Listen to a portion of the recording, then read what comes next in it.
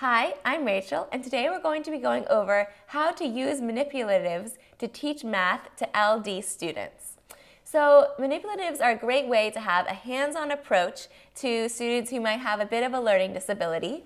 So for example, there's things like number grids are really fun, and flashcards. There's also dice. You can roll dice and you can count the dice. You can have the students add the dice. You can have them multiply it. One thing that I think is fun to do is have two dice. You multiply the numbers after you roll the two, and then you roll a third and divide that number into the two that you multiplied together. That's really fun.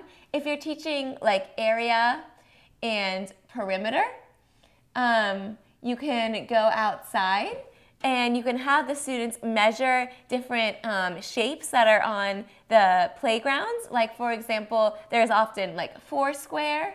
You can have them measure the different squares. There's hopscotch. You can have them calculate the area or perimeter of all those different squares.